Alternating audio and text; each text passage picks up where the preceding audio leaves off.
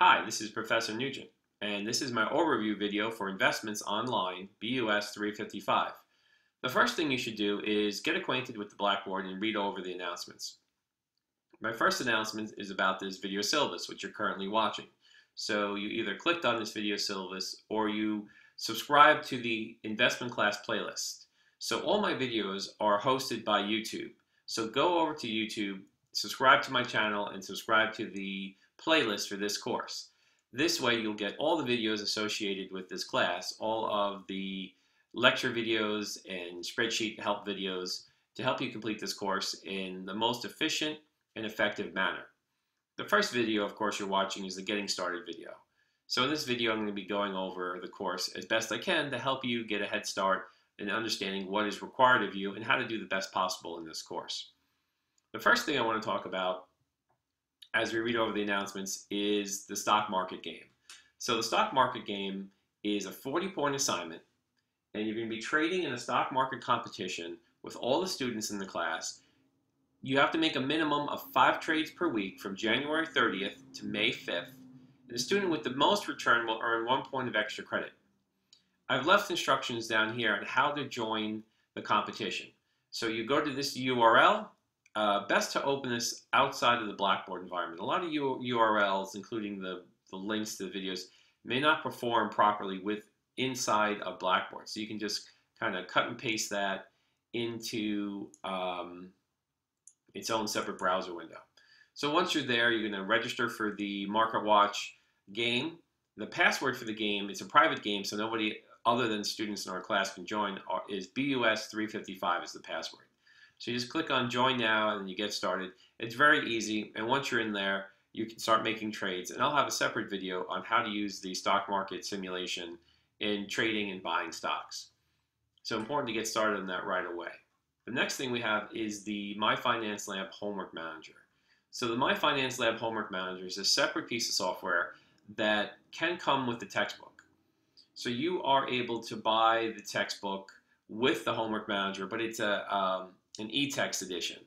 So let's see where, do I have some notes on how to do that? I think if you go to the course documents and then the syllabus, I have information about the textbook, and I do have a web link here where you can buy them together. So let's see if that web link works. Okay, that's a different book from my other class. Okay, that is the Homework Manager. So let's see. Finance. Okay, so you can purchase the e-textbook and the Finance Lab together when you register for, this is the Pearson My Finance Lab. When you register as a student, you'll have an option to also get the textbook with it, which may be a cheaper choice than if you buy the full paper edition of the textbook. Okay, back to announcements. So in the Homework Manager, I give instructions here, including a website. That's this website here on how to register as a student. And then you're going to need the course ID, an access code or credit card. There is, unless you buy the new textbook, the physical hard copy of the textbook, it may come with an access code. But if you're not buying a physical hard copy of the textbook and you want to use an ebook, you will need to use a credit card to pay for this. And then you would need to enter in my course ID. So under announcements, I have my course ID right here. So this is my course ID, and for this class, and I'm going to put this into the course ID and continue. And then it will prompt you on to sign up for, sign in with your current Pearson account or to create a new account. And this will be connect you to our spring. You'll see Nugent Spring 2017, so you'll know that this is my course. And you can continue, most of you may not have an account, so you continue by creating an account and then following the instructions to create the account. Pretty straightforward for anybody who is experienced with the internet. I'm sure you've signed up for things on the internet before. So this is the Homework Manager, and once you registered for the Homework Manager, it's going to look like this. So you're going to have your assignments, and you're going to do homework, and also be taking your tests in here as well. I have a sample exam, so when you click on tests, I do have, there's a sample exam and a sample quiz that you can kind of get an idea for how these tests work. And when our official exams open up, they will open up in this environment. But right now, the exams, we'll go over the exam dates in a minute. Right now, all the homeworks for the homework manager, all the homework manager homeworks are open. So the first thing I suggest is to click on how the homework manager works. This is a sort of self-paced tutorial which gives you questions and gets you familiar with how this homework manager works. So this is a very worthwhile first assignment to do, is to click on how the homework manager works. So you can get an idea of the rounding, how to answer questions, how to redo questions, how to move forward with this homework manager. So when you're ready to work on actual homework, you click on the homework link, you click on a question that you want to complete, and you'll see that you'll get your question, which is related to the course material and the course homework. So if you haven't listened to my lecture chapter or worked on reading the textbook, these questions may seem very foreign to you. So I always suggest reading the textbook and watching my lectures first before you attempt the homework. So if you're working on the homework, you're not quite sure what to do here, there's this question help button here, which is very important. So in this question help button, you can click on, if you have the e-textbook, it'll take you right to the page where the question is derived from. If you want to view an example of a completed problem, it'll walk you through a completed problem with example numbers of how they completed it, which is very useful to see a completed example. And they also sometimes have this help me solve it function, which is an interactive demonstration or demo of how to do the problem, and it kind of walks you through it and preps you for the problem before you try it. So there's a lot of, and sometimes there's even a video of somebody doing the problem on a whiteboard. That sometimes occurs. So this question help is a really good area to look at if you're having problems with each of the questions. And then, of course, if you do get the complete question wrong, and by the end of the question, you submit the question, you will be able to redo the question, but only after it's fully submitted. Once you fully submit question 2, you get a chance to redo question 2, but it's going to be different numbers. So this is what's nice about the homework manager, is that I allow you to redo the questions you get fully wrong, and I allow you to get access to additional examples and help me solve it tools, and show you exactly in the book where the question is coming from. So it's one of the big advantages for using the homework manager. Okay. So the homework manager is pretty straightforward. You do this, how the homework manager works. You'll understand all the intricacies of the homework manager and have everything set up in advance so you can work whenever you're ready to work on those homework manager problems. So it's a very useful tool. And again, all the tests will take place in the homework manager. And I have put together this My Finance Lab and Blackboard due dates lists. So here are the My Finance Lab assignments. So here are all the homework assignments and the 3 tests. So I give you the date of the tests. So these tests are due on the 3rd, 14th, and 9th.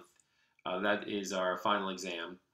And you will have, I give you the pretty much the whole day to work on it. But once you start one of these exams, you must finish it in one sitting. So you can't really break it up during the day. You must have a nice block of time to complete the exam. And before each of the exams come up, I will give you a review list and more specifics, give you some more specific information about how the exams work. But you just right now, remember that on the 10th, the 14th, and the 9th, you have exams, and you won't see them in Blackboard until the day of the exam. Because I don't let you do them early. I want you to complete all this coursework first before you start the exam. Okay, and now the Blackboard assignments, I have a spreadsheet assignment for each of the chapters except Chapter 9 that we're going to be working on in this course that you're going to be doing in Blackboard, plus the stock trading game, which you need to make 5 trades each week. So that is detailed under assignments. So let's go to assignments. Now that we've read over announcements and you understand that you're going to be joining a stock market trading competition, you're going to be signing up for the homework manager, and that there's additional assignments to do in Blackboard, let's look at the assignments in Blackboard. So in Blackboard, the first thing I say, I talk about the homework managers also on announcements. But the first assignment here is Chapter 1 Excel. So here you want to download the Chapter 1 Excel. But also, I have a YouTube playlist called Investment Worksheet Class Handouts. So I have a playlist here that you can subscribe to that gives you hints and step-by-step instructions how to complete each of these spreadsheets. Because some of the spreadsheets, you need to see a video to so I can give you an example of how to complete it before you work on it. So again, you're going to want to subscribe to the playlist.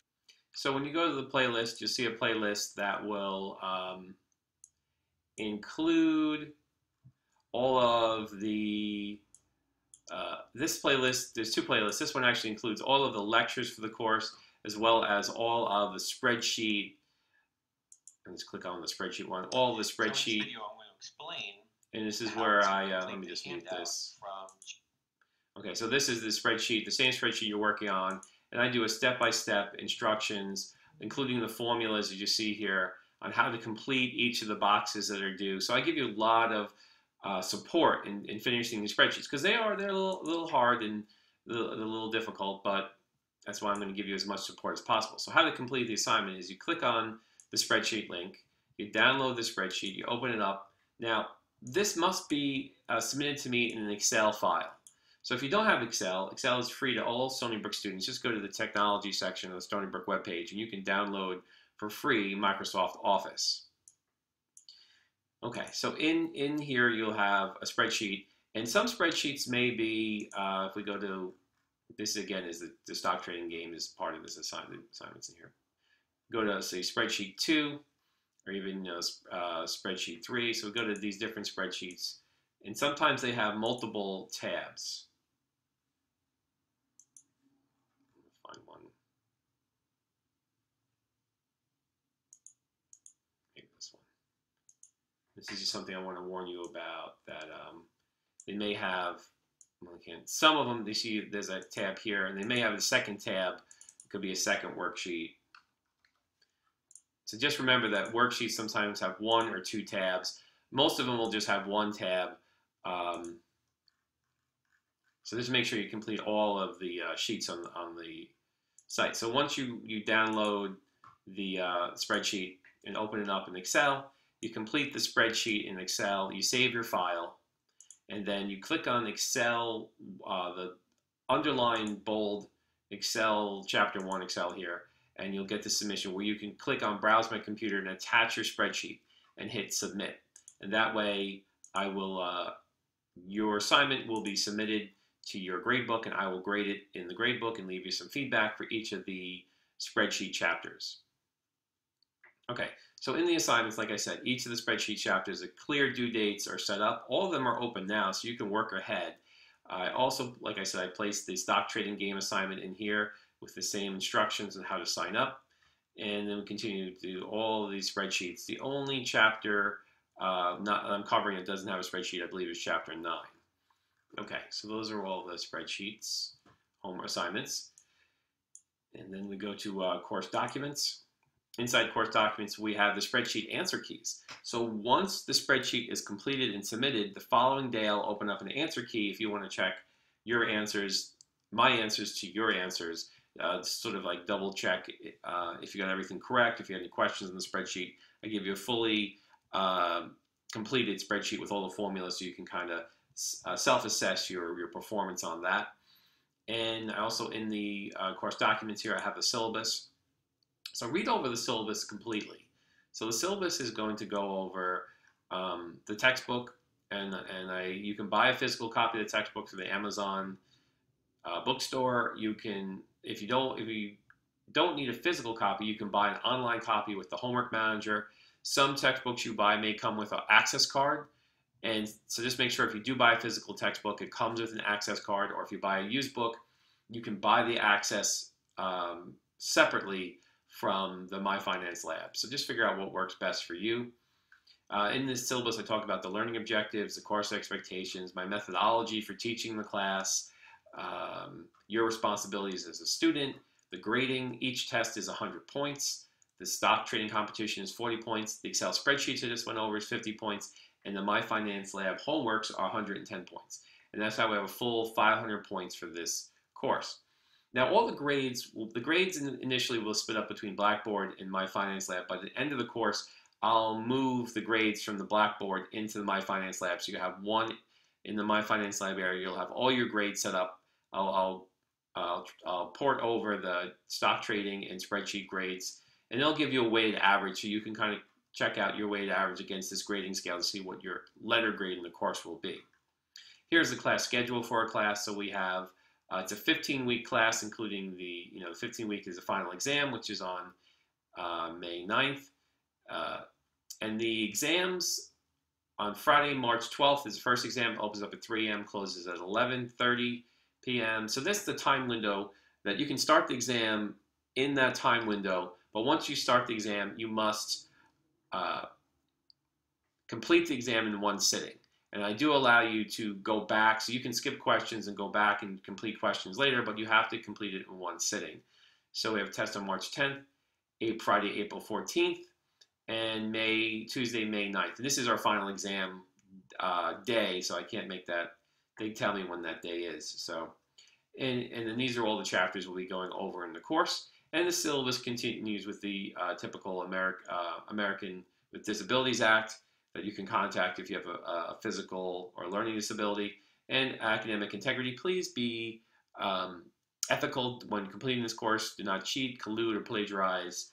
If I discover any of that going on, I will submit you to academic dishonesty.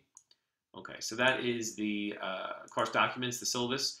Please read that over in its entirety. I also have all the PowerPoint chapters backed up here. These chapters make up the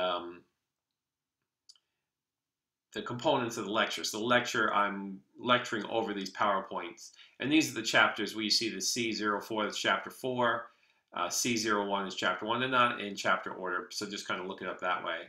And then we have the discussion boards. If you have a question about the course, you can click on questions about the course. And the first question is, when is the homework due? When is the homework due? And I'm going to reply to this. So say that was a fictional student. I'll say C announcements.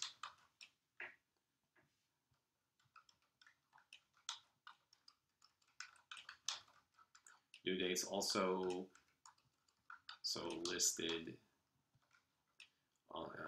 in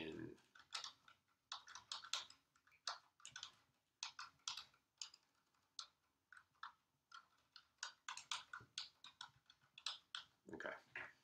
So I'll submit a response to that. So if you have a question you think all students can benefit from, this would be a good area, a discussion area to kind of ask that question.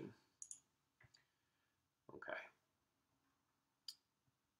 And I also want to remind everybody that in the announcements area, I'll be posting announcements here as the class starts going about what you're going to be working on and important announcements. So always check the announcements. I always send an email at the same time I make the announcement. So if you don't check your email regularly, that could be a problem. So if you don't check your email regularly, make sure you check Blackboard because I'm going to be posting announcements here. And the very important thing to remember is that since I've set up all the due dates already ahead of time for all the spreadsheet, Blackboard assignments, all the assignments on the homework manager, I am not going to accept any late assignments. So make sure you do your assignments early. If you typically have problems where work-related or family-related or internet-related or car-related or anything that could prevent you from completing your homework, on the due date. So if you're one of these students who want to work, the assignment's due at 11:30 p.m. and you started at 10 p.m. and something comes up, I'm not going to accept it late. Don't even email it to me late. Don't give me any excuses. I will not accept any late assignments. So make sure that you get your work done early if you're the type of student that comes into a lot of difficulties in completing your work. And if you have appointments, medical appointments or school-related appointments, that's fine. That's why I've opened up all the homeworks on day one of the course so you can do them early so that way there's no conflicts with any appointments you may have during the semester. Okay, so that's my quick tutorial of getting started with the investment class online. If you have any questions, feel free to email me or post them on the discussion boards. I also have office hours that I will post on the syllabus moving forward. So check the syllabus. I'll put my office hours there if you need to stop by to talk about anything. And I wish you the best of luck with this course. and take care.